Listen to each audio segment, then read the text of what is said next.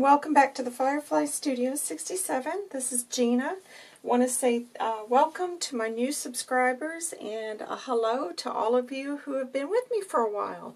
I appreciate you joining me today as we flip through my latest journal. I've named this one In the Meadow, and I think it's pretty clear why.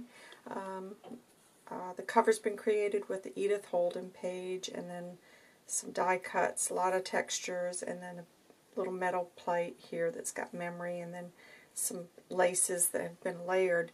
And then I wanted to show you the spine on this. The closure is sari silk that's been wrapped around again. But let me show you the spine, because this one is, I absolutely love it. I acquired these vintage doilies some time back, and I've been hoarding them. And this one is just, it's gorgeous. I don't know if the camera's going to show the detail in that, but I absolutely love it. And I thought how beautiful on the spine to have that incorporated. So you've got, it's ended up again, I would say, let me see if I've got my ruler handy here. Sorry about that. I always think I'm prepared, but I'm not. So it really has ended up about almost 3 inches. You've got 2 signatures in here.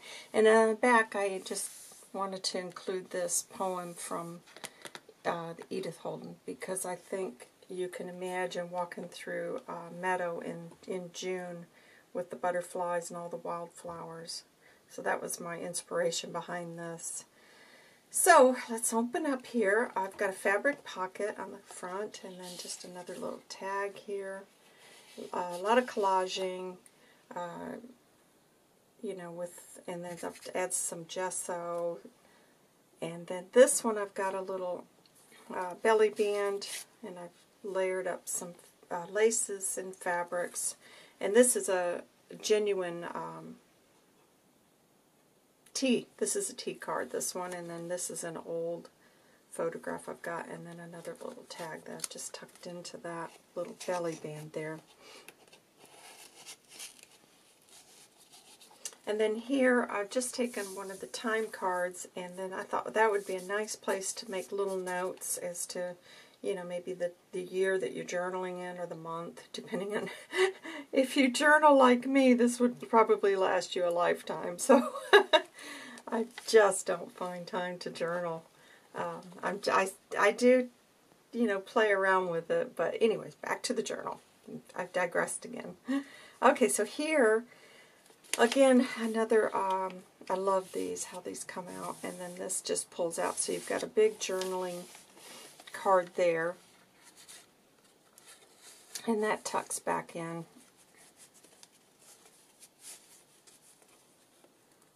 These are always so difficult when the camera's on, and I don't know why.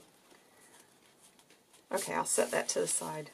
So then this flips over. You've got more writing space here, but then inside, I've just added this little Velcro notepad, and I love that image. So here you've got all this extra writing space. Like I said, there's a lot of space for you to write in here, and then that closes, this comes back, and then that will go back into the pocket there. So going into the journal itself, another Edith Holden altered book page pocket, and then another little stamped tag, and then this is another of the altered jumbo playing card, and I've backed that one with some avocado dyed paper. I've done, last week I was trying to squeeze in some avocado dyeing in between everything, and it just came out beautiful. Here I just had this extra bit of baking paper, and I thought, oh, actually I can make a tiny, tiny envelope there. So again, using Artie Mae's floral kit. Love that kit. I think you know by now. So lots of different vintage book pages, and then here you've got another big tag that you could embellish or journal on.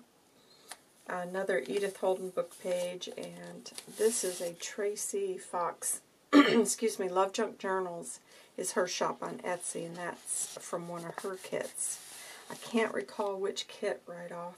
Tracy's got a lot of kits, and I do struggle to remember each of hers. More avocado paper. Isn't it gorgeous? I just love the color that's come out this time.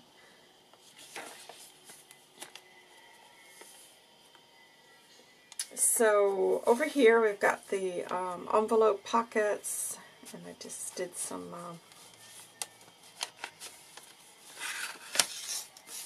fussy cutting and stitching around this. Love how that's come out. And then on this little postcard, I wanted to have a dimensional butterfly, because I like to see those poking out. And then here I've just taken and made a couple of little pockets here. These are envelopes in the center there that I've just stitched into the center of that signature, and then added those journal cards. Okay, so this one flips out. There is stenciling. It's been lightly stamped. Some gesso throughout. More journal cards. And another tag that's been tucked up in here. Beautiful, beautiful images.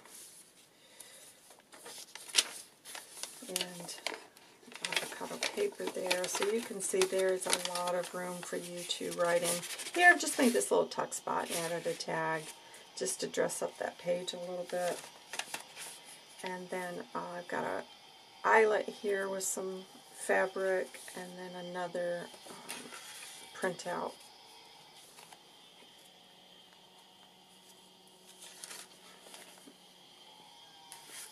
And then here we've got an old postcard. Just tuck that in there. Make sure that doesn't get creased. Sorry for the noise. My husband's out there trying to add some patio stones, and I didn't realize he was going to be doing that this morning. But we had a break in the weather, but I have to say it looks like it's starting to rain on him as we speak. Couple more tags here, another little pocket, more stenciling, and then this one I've just created another big flip out, and then you've got, this has been stitched around that journal card, and then another little tag in here. So this is a double pocket that you could move those tags and journal cards around if you want. Another little pocket here that's embossed, and then I've included, these are Artie Mae's. I love those. And another journal card. It's collaged with some papers from my scrap. And that is all done on a Edith Holden page. And then here a bit more of the embossed pockets.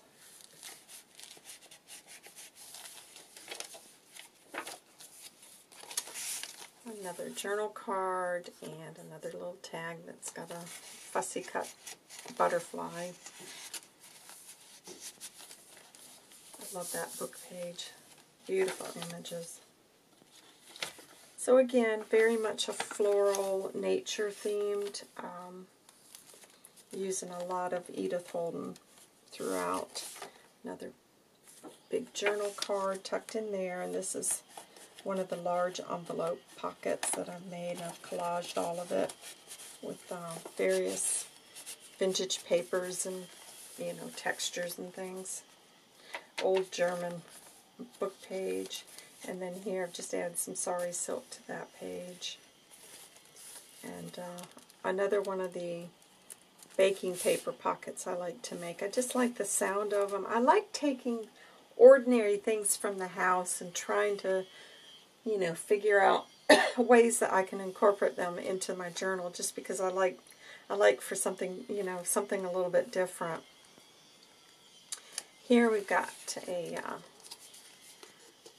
little pocket with a digital postcard, and that's an Artie Mae's image as well. I can't recall which kit that was from.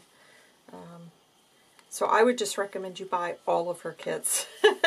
Same with Tracy, because you'll use them time and time again, honestly. I just have to keep going back to them. Another old book page, and then these are the tiny little Tim Holtz paper clips, and this was a project I did a while back, and this is a double book page pocket, so that can float within the journal. And then I've got a little tag there that you could write something on if you wanted to, so that can be moved throughout. And again, there's the other side of that baking paper pocket, and another beautiful journal card there. So here we've got, this is another pocket with a big tag tucked in there. I've done a tutorial on that pocket, so I'll try to remember to link that in the description box, because that pocket can be made so that it will flip over as well. Here we've got an altered mailer, and then another journal card. I'll tell you the funny story about this mailer, because it's a larger window, and this is how crazy I've gotten. We all are, so I don't feel alone. I was at my son's, and the work that he does, he gets a lot of mail, and this came through, and I said, I spotted that larger window. I was like, oh man, we don't get those over in the UK. So I said, Jared, start saving those for me. So yeah, I snatched that one because that was the only one that I'd caught before I came back. So that is a piece of mail that's come all the way from Washington, D.C. So that, I have to add my little stories, but I was going to save it actually for my own journal, and then it just ended up, it had to go in this one. But so yeah, I love those big window pockets, but I thought it would be nice to order some of those, but I can't transport all that stuff back here. I don't know what I think sometimes, honestly. Another layered and collaged journal card. And then this is another book page pocket that I used the Edith Holden, so that has room. But the journal was getting so big, as you can see. Here I've got another tag that's been stitched around, another Edith Holden book page pocket, and then this is another one of the little Tim Holtz stitch slot. Stitch slots. I don't know why I struggle so much with that one. I keep wanting to call it a photo die. And I've just tucked in various things from my stash that I thought looked nice with that. And then that is the back of the cover. I love the scrapbooking paper. I'm almost out of that, but I thought it coordinated beautifully. So on the back here, what I did was just added this large coin envelope. There's nothing in it, but you could add plenty of things there. And then, again, you've got the flips on the back. So she's a big one. It almost ended up where you can see it's pretty big journal. So I didn't want to keep adding, and almost everything has something in the pocket, but I'm not a fan of the the journals that just get massive. I still like for them to keep their shape, because I know whoever ends up with it is going to want to add their own things. So it's a struggle sometimes, guys, to keep them from just getting too big. But I do try to keep them so that whoever gets it, they'll have plenty of space to add their own little embellishments and things to it, because that's the fun part about it, isn't it? Okay, there she is. This is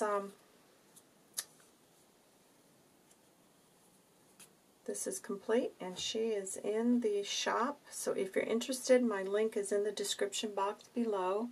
I want to thank you guys so much for stopping by and walking through this journal with me. You guys have a great day. Stay safe, and I'll be back soon. Bye.